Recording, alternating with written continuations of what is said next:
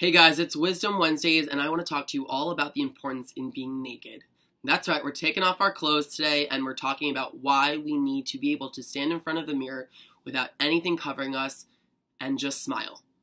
Your body is the only body that you're going to have in this lifetime, and you need to be kind, you need to be gentle, you need to honor that body like it truly is a temple. It is the biggest tool that you will ever have and use, and it's going to be with you every step of the way. So if you don't like it and you're being mean and harsh and not taking care of it, that means that every day of your life is going to be that much tougher, that much harder to enjoy. You guys know that fitness is a big part of my life. It is a big part of my career, and I am super passionate about it. Working out is incredibly important, and again, it means you swim, you run, you bike, you go to class. Whatever the case is for you and your fitness, you need to do stuff that pushes your body so that it changes, so that it stays strong, so that it stays flexible, and that you have a good sense of balance.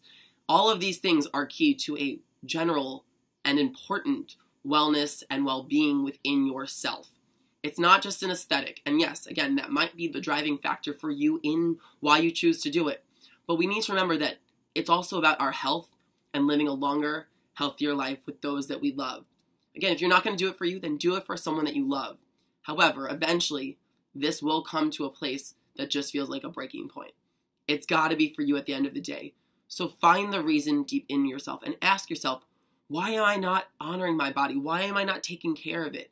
What is going on?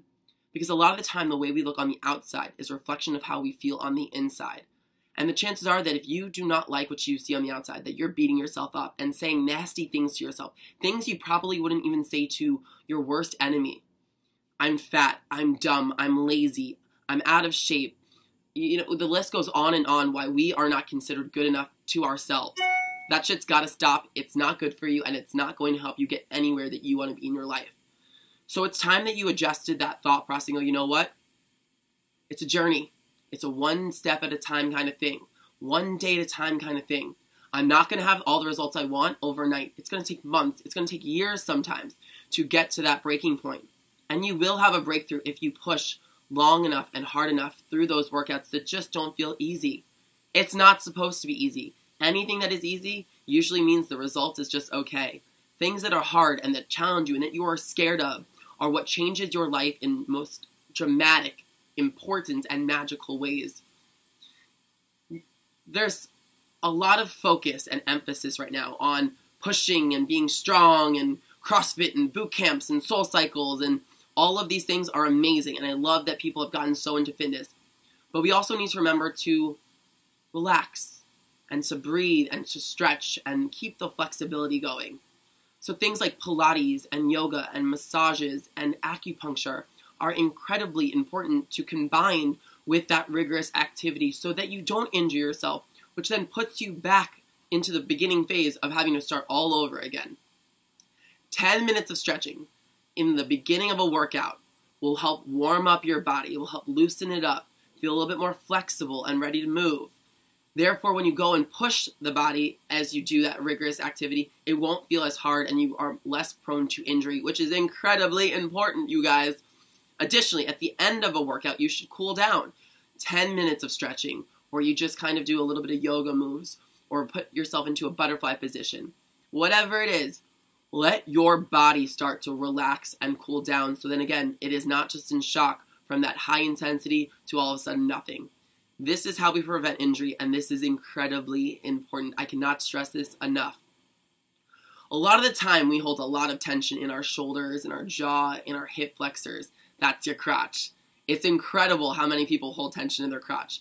No one's getting laid enough these days, and that's just what it is. But honestly, besides the little jokes that I make, it's true. We hold tension in our bodies. We hold stress and anxiety in our bodies. And it's not from working out. It's from our mental thoughts. It's from our days of feeling stressed at work and within our family and our friends. And we do not breathe enough. It is incredible to me how many of my personal clients and boot campers do not breathe when they are moving. And if you don't breathe when you're exercising, you don't breathe in life. You need to really consider when it is that you are holding your breath, because holding your breath is keeping everything tense and tight and held, and that's when you hurt yourself. Again, it is not just the mind not just the body, not just the soul. It is a triple weaving process where all of those things must work together in order to have the body you want, the mindset that you want, and the spiritual calmness that you need in your life. Again, all of these things are incredibly important to living the life that you want and being fulfilled and happy and being grateful. So catch yourself today. See if you are not breathing. If you aren't, then take one big breath in through your nose and out through your mouth, and do it right now. It's incredible how many people just start to smile or laugh or cry because they are just holding in emotions rather than just being a robot and not breathing. We gotta breathe, y'all. So again, understand that this day today is a marker for you to make the change that you need. Even if it's just the mindset, that is a step in the right direction. Be kind to yourself. Be gentle to yourself. Stop talking nasty to yourself. It's not doing you any good. And if you haven't gotten naked in front of the mirror, I dare you today to go home and take off your clothes and stand there naked. If you can't look at yourself, then you need to address those reasons and start to make that change today. If you can stand there and love what you see, then amazing, great. Keep doing what you're doing. But remember that it's not just all about the outside either. You need to be working on that inside as well. You know, it is what it is. Being naked is our most pure form. I think it's fun. I love it. But again, I'm not going to be naked all the time. That's just not life. But it is so important to honor the skin that you are in and treat your body as if it is truly godly. Because again, we all are little bits of this miracle creation.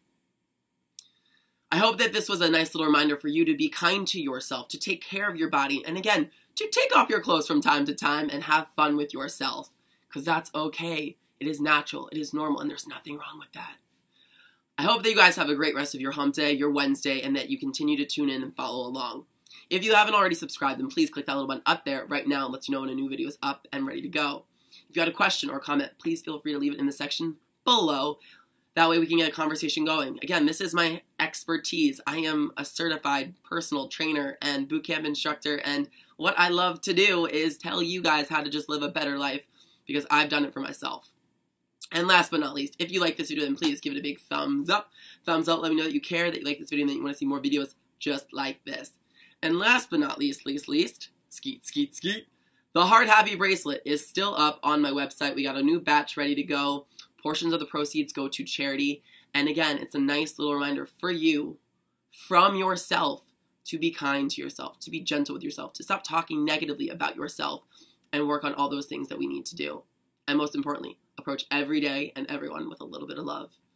Till next time, I will talk to you guys much soon. I will talk to you soon. Much love. Over and out.